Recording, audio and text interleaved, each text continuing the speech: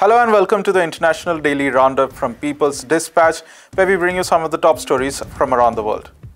In today's headlines, Brazilian Senate Committee recommends criminal charges against Jair Bolsonaro. Countries warn of rise in forced displacement induced by climate change.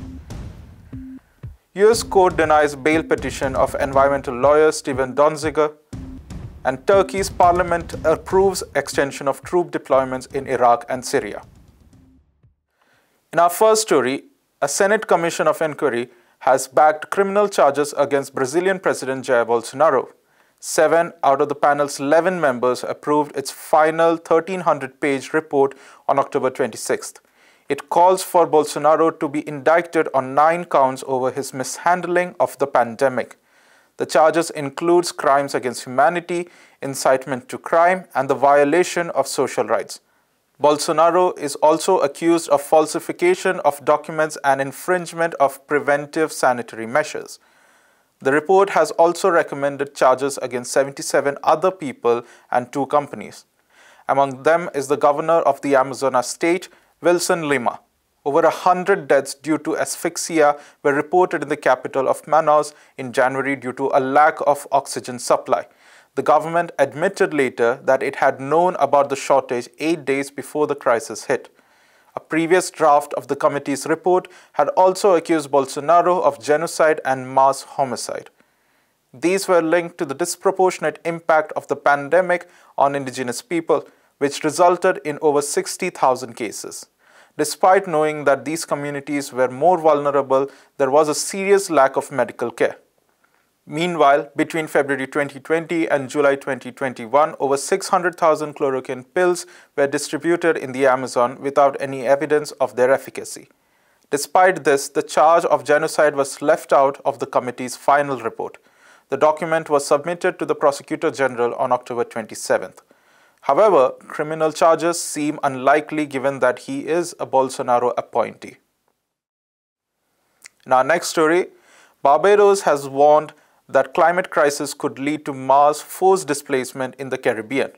The United Nations and the Center for Climate Change of the Caribbean Community have already stated that a rise of 1 meter in the sea level will displace 110,000 people.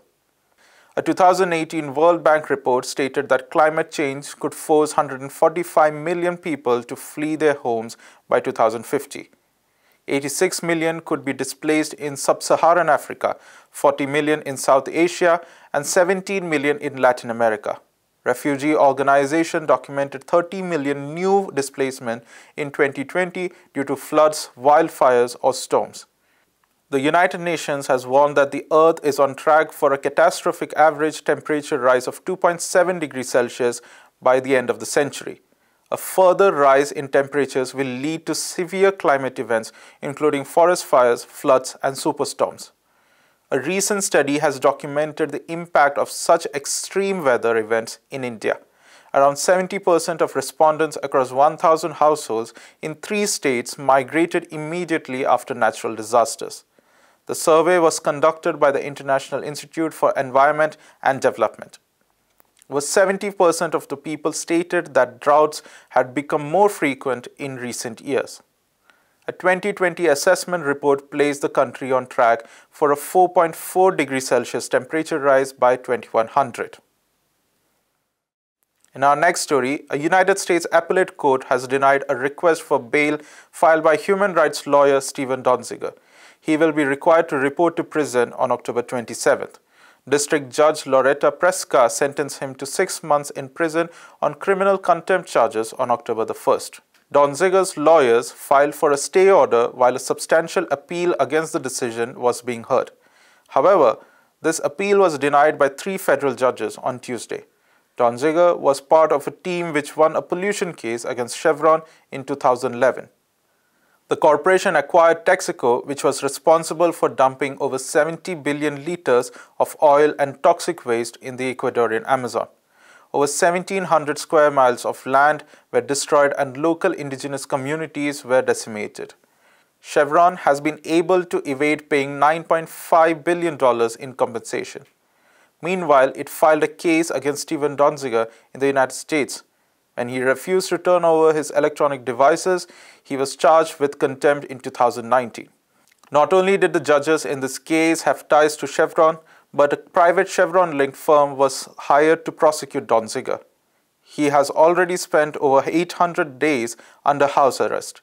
In September, the United Nations Working Group on Arbitrary Detention called for his immediate release. The panel of jurists concluded that Donziger's detention had violated international law. They also noted the staggering lack of objectivity and impartiality displayed by the judges. In our final story, we go to Turkey, where Parliament has extended troop deployments in Iraq and Syria. Similar motions have been approved over the years, citing threats from ISIS and Kurdish groups. Tuesday's motion also contained provisions for foreign troops to launch operations in Iraq and Syria from within Turkey. It also argued that peace under the Astana process had not yet been achieved. The 2017 agreement, Turkey, Russia, and Iran called for a ceasefire in Syria. It also urged a political resolution of the war as per the United Nations Security Council Resolution 2254. Turkey has carried out airstrikes and land incursions in northern Iraq and Syria since 2013. It has attacked areas controlled by the Syrian Democratic Forces, claiming that they are led by the People's Protection Units. Turkey claimed that these units are affiliated with the banned Kurdish Workers' Party. Its attacks in northern Iraq are also related to alleged activities of the party in the area. Turkey waged a war against Kurdish militias in 2019, claiming it was to create a buffer zone between its border and the SDF. Turkey's attacks in Syria have been widely denounced, with Turkish Communist Party calling its presence in the country a permanent occupation. That's all we have for today's episode. Please visit our website for more details and stories. Also follow us on Twitter, Instagram, and Facebook. Thank you.